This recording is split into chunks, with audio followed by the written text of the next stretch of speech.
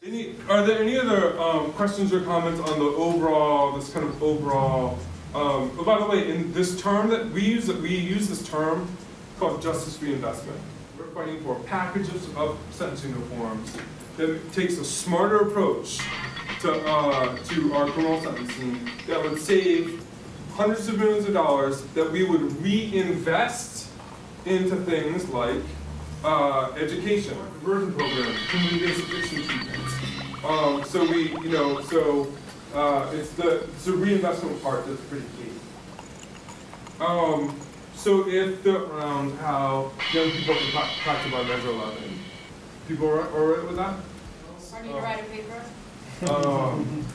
This was a landmark report, and we did a level of research that has not been done around what Measure 11 and how young people are being impacted by it. And the counties that convict more young people than sliced bread, you think that there would be a direct connection between the number of youth who are actually getting Measure 11 convictions and indictments and actually crime rates, juvenile crime rates, but we're not seeing it.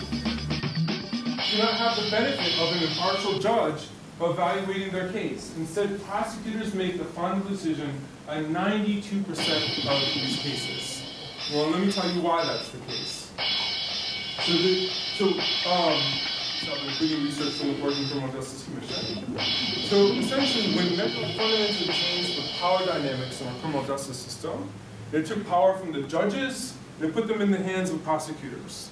Because it's a prosecutorial decision. So what that means is, Measure 11, they're mandatory minimum sentences and they're long sentences. So did something wrong and you should be held accountable, but is it really worthy of a Measure 11 kind of sentence? And so what ends up, what we see is that first of all, that and this is for passed and implemented, the number of plea bargains went through the roof in this state, right? And so really what that means is to basically how a prosecutor decides to charge the case. And when we're talking about actually, we would benefit from at least having an impartial, neutral, trained professional like a judge evaluate something. To warrant putting them in adult court, they actually had to have what was called a waiver hearing.